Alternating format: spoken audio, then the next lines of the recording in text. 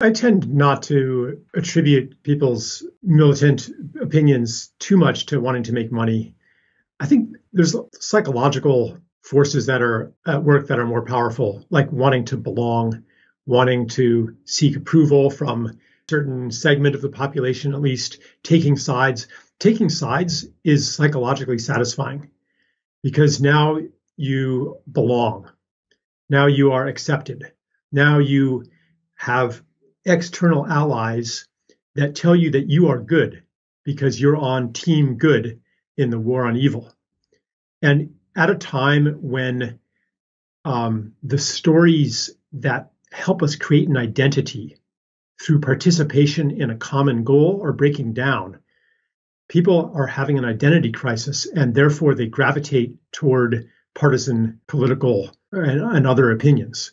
Because we used to have a unifying story of civilization. It was of ascent. It was of progress. And you're an ambitious young man.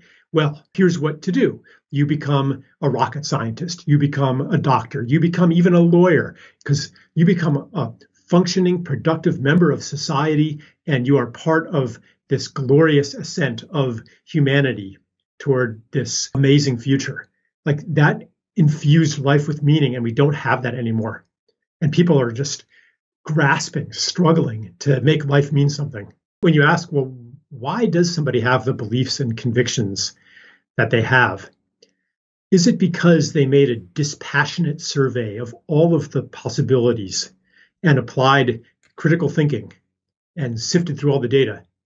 No, usually people believe what is convenient for them to believe. Convenient in what sense? It fits in with other things that they believe. It garners the approval of people around them. It enables them to say that they are a good person. It helps them to belong to a community of other people who hold the same beliefs.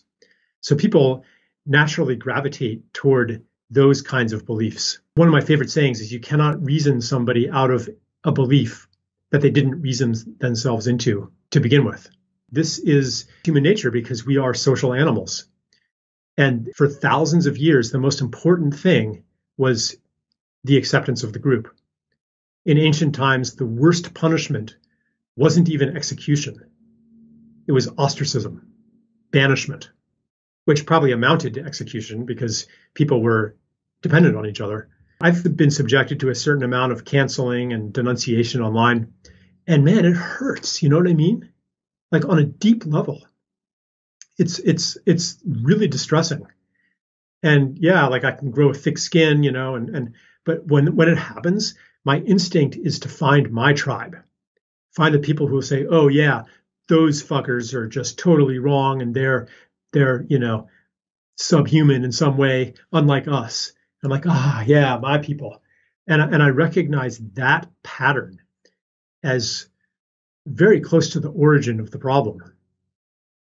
That tribalism, that mob mentality where social tension is relieved by turning on some victim. And I better make sure that I'm not that victim. I better, be tight with my folks so that I don't get dehumanized and victimized, scapegoated.